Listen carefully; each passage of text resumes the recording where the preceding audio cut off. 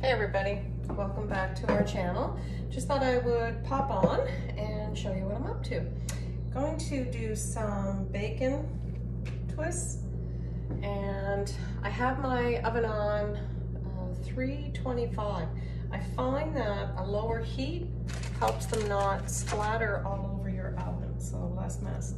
The bacon that I am using is the Kirkland low sodium. It comes in a 4-pack. I think it's, I don't know, $22, something like that. And I have my ribeye steaks resting there on the counter, coming to room temp.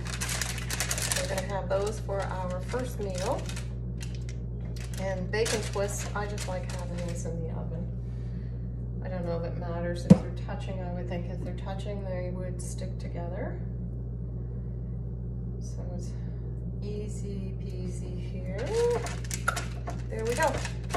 I'll probably just throw those ones in a bag for another time. So these are great to snack on.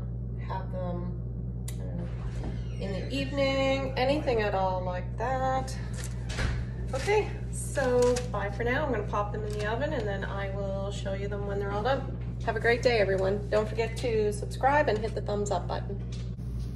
And here is the finished product. Yummy bacon twists. So this is the Kirkland low sodium bacon that I use. Okay, bye for now, guys.